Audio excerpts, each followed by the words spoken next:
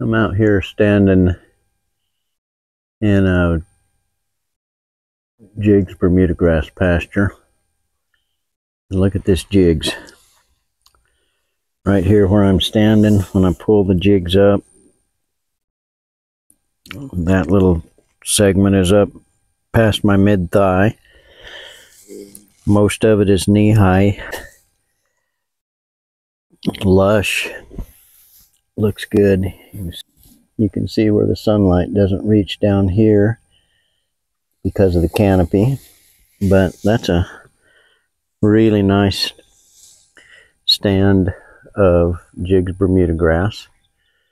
And I'm standing where I showed you the video several videos back of that strip of hay that had not, the cattle hadn't eaten and wasn't decomposing well. It was just kind of sitting there, but I showed you where the jigs were starting to grow across it. Well, the jigs is really making some strides towards covering that up, and then that will all just melt away and become food for the plants and the soil microbes. Pretty thick bed here. There's a lot of uneaten hay right there that's useless from the perspective of what we typically think hay is used for, but it's excellent for the microbiome beneath the soil.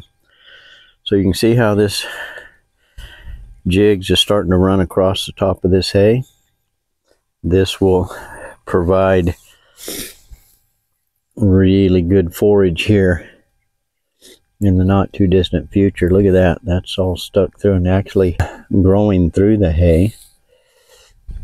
And so this is going to really make this a very lush strip right through here. And I just turned the cattle into this pasture here this evening. All the south poles but one have calved. They're really doing good. The mamas are keeping their body condition. They should breed back well.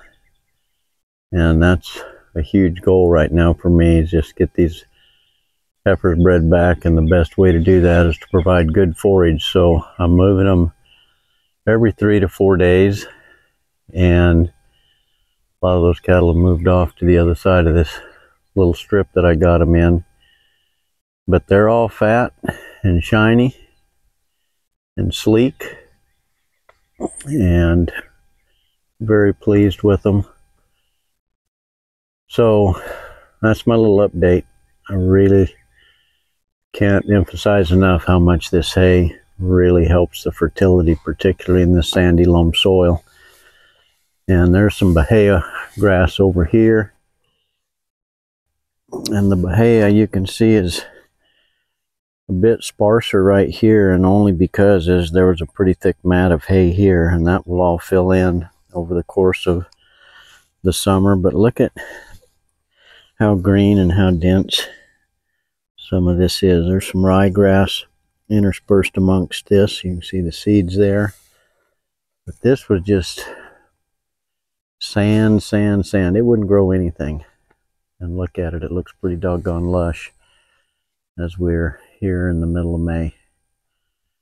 So, beautiful evening. Love this stuff. I hope that you're inspired by it, and you can turn your property into something that's extremely useful agriculturally, and something that gives you great pride and allows you to enjoy the beauty of the land. So once again, thank you for riding along with me. I appreciate you watching this video, and